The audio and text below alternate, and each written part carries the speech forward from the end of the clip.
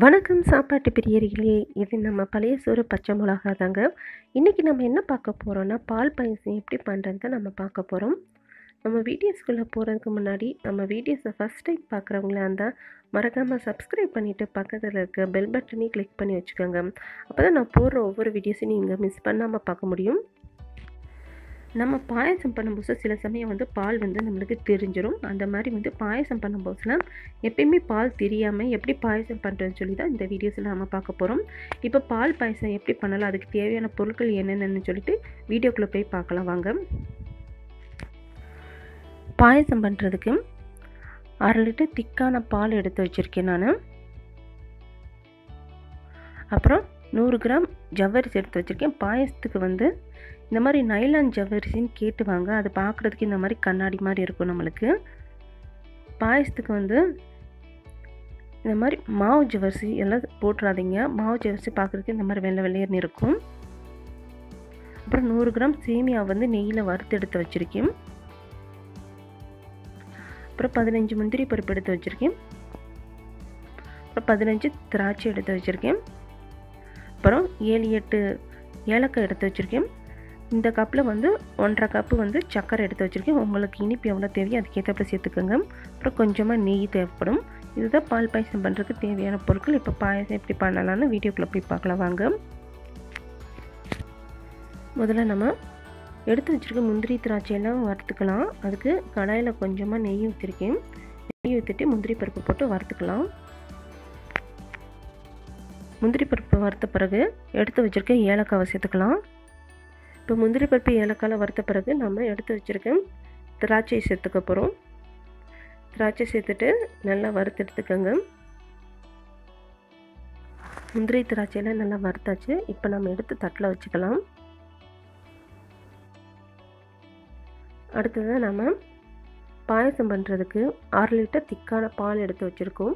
பாலை நம்ம முதல்ல காய்ச்சி எடுத்துக்கலாம்.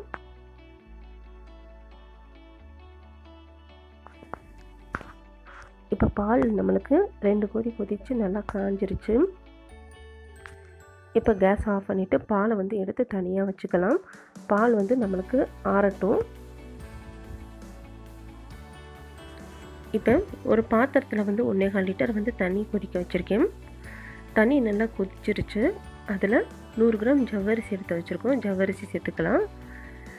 நான் சின்ன சைஸ் ஜவ்வரிசி தான் எடுத்திருக்கேன் இன்றைக்கி. அதனால் நம்மளுக்கு ஒரு 5 நிமிஷத்தில் ஜவ்வரிசி நல்லா வெந்துடும்.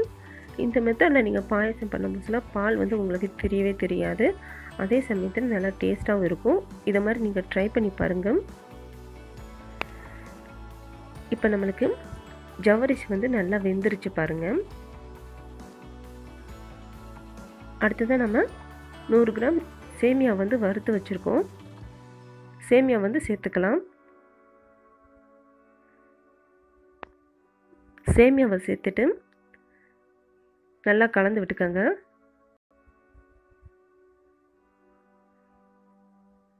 இப்போ சேமியா வேகட்டும். வெந்த பிறகு நம்ம பார்க்கலாம்.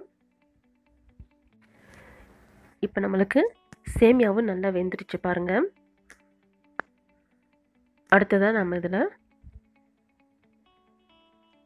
எடுத்து வச்சுருக்க சர்க்கரை சேர்த்துக்கலாம். நான் 200 கிராம் சர்க்கரை சேர்த்துருக்கேன். உங்களுக்கு இனிப்பு எவ்வளோ தேவையோ அதுக்கேற்றப்பில் நீங்கள் சர்க்கரை சேர்த்துக்கோங்க. சர்க்கரை சேர்த்துட்டு ஒரு வாட்டி எல்லாத்தையும் நல்லா கலந்துக்கோங்க. கலந்துட்டு 1 நிமிஷம் கொதிக்க வச்சுக்கோங்க. இப்போ 1 நிமிஷம் நல்லா கொதிச்சிருச்சு. அடுத்து நம்ம இதில் வறுத்து வச்சுருக்க முந்திரி திராட்சையை சேர்த்துக்கலாம். முந்திரி திராட்சையில் சேர்த்துட்டு நல்லா கலந்து விட்டுக்கோங்க.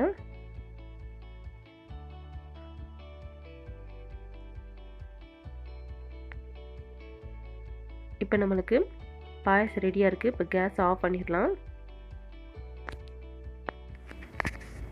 அடுத்ததாக நம்ம ரெடி பண்ணி வச்சுருக்க பாயசத்தில் ஏற்கனவே காய்ச்சி ஆற வச்சுருக்க பாலை சேர்த்துக்க போகிறோம்.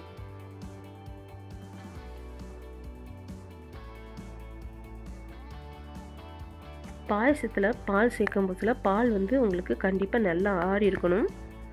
அந்த மாதிரி இருந்தால் தான் பாயசம் உங்களுக்கு திரியாமல் இருக்கும். பால் சேர்த்துட்டு எல்லாத்தையும் நல்லா ஒரு வாட்டி கலந்து விட்டுக்கோங்க. இந்த மெத்தடில் வந்து நீங்கள் பாயசம் பண்ணும்போது நல்லா டேஸ்ட்டாகவும் இருக்கும். அதே சமயம் வந்து பாயசமும் வேம கெட்டியாகாது. இப்போ பால் பாயசம் எப்படி பண்ணுறதுன்னு சொல்லிட்டு நீங்கள் பார்த்துருப்பீங்க. இதே மெத்தடில் வந்து நீங்களும் உங்கள் வீட்டில் வந்து செஞ்சு பாருங்கள். செஞ்சு பார்த்துட்டு எப்படி இருந்துச்சுன்னு சொல்லிட்டு உங்களோட கருத்துக்களை வந்து எங்களுக்கு தெரியப்படுத்துங்க. வீடியோஸ் பிடிச்சிருக்குன்னு நினைக்கிறேன். பிடிச்சிருந்துச்சுன்னா மறக்காமல் லைக் பண்ணிவிட்டு உங்கள் ஃப்ரெண்ட்ஸுக்கும் ஷேர் பண்ணிடுங்க. மறக்காமல் நம்ம சேனல் பழைய சோறு பச்சை மிளகாவாங்க சப்ஸ்கிரைப் பண்ணிவிட்டு பக்கத்தில் இருக்க பெல் பட்டனை கிளிக் பண்ணி வச்சுக்கோங்க.